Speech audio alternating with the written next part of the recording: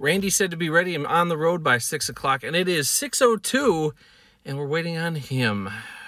Boy, oh boy, what a great start to this trip.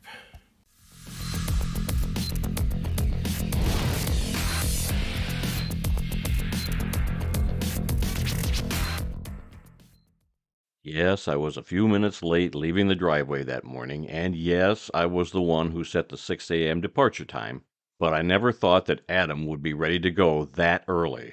It was a hazy morning when we left Michigan, and it remained that way through most of Indiana and Ohio, but we made good time and arrived in Pittsburgh just before noon. That's where the 2023 biannual convention of the Pro Football Researchers Association was being held. Adam and I had never been to Pittsburgh before, and we were really looking forward to the event. The convention was held at the Drury Hotel in the downtown area. The building used to be a Federal Reserve Bank, and our meeting location was in what used to be the main vault in the basement.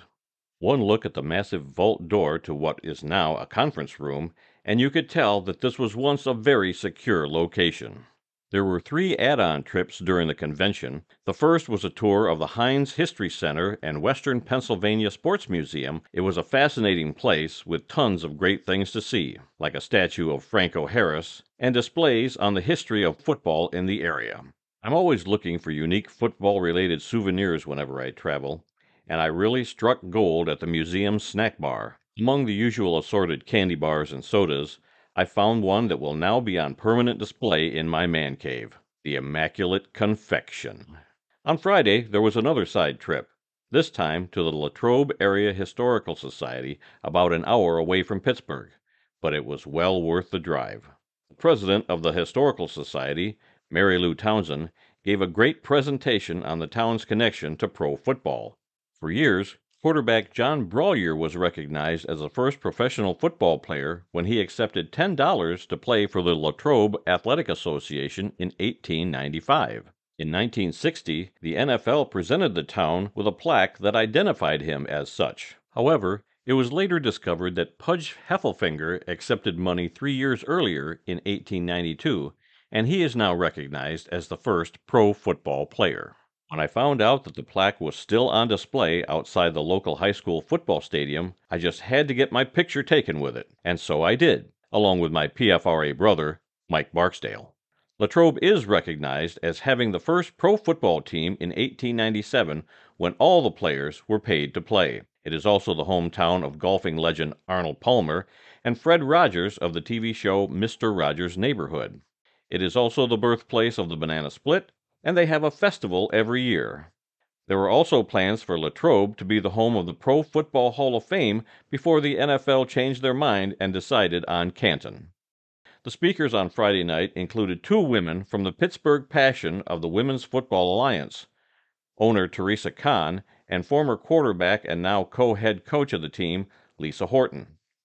They talked about what it was like to own, play, and coach a women's pro football team, as well as their relationship with Steelers great Franco Harris.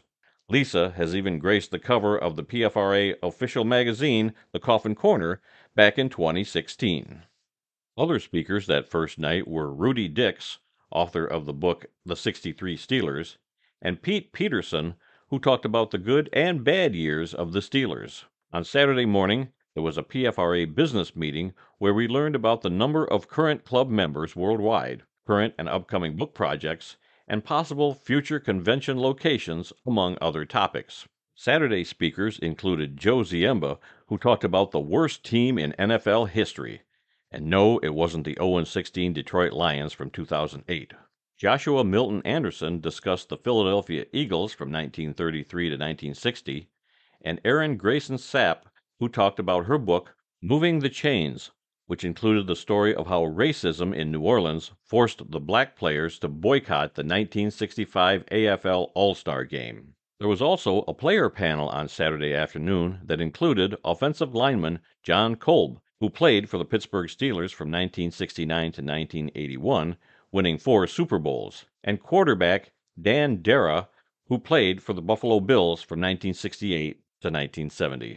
The last speakers of the convention were Chris Willis from NFL Films, who talked about the Red Grange barnstorming tour of 1925 with the Chicago Bears, Ryan Christensen, author of the book Mill City Scrum, which is about the Minnesota Marines of the NFL, and Greg Tranter, who talked about the 1928 NFL champion Providence Steamroller. On Sunday, we took a tour of Acrisure Stadium and the Steelers Hall of Honor Museum. For Adam, he was excited to see the stadium where the 2012 movie The Dark Knight Rises was filmed.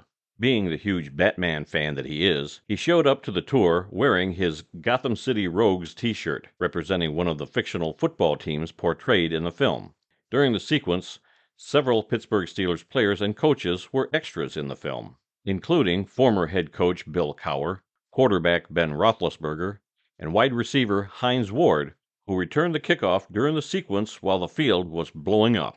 Led by our tour guide Dan, we got to see many parts of the stadium. We went down to the field, but we could not go onto it because they had just put down new sod.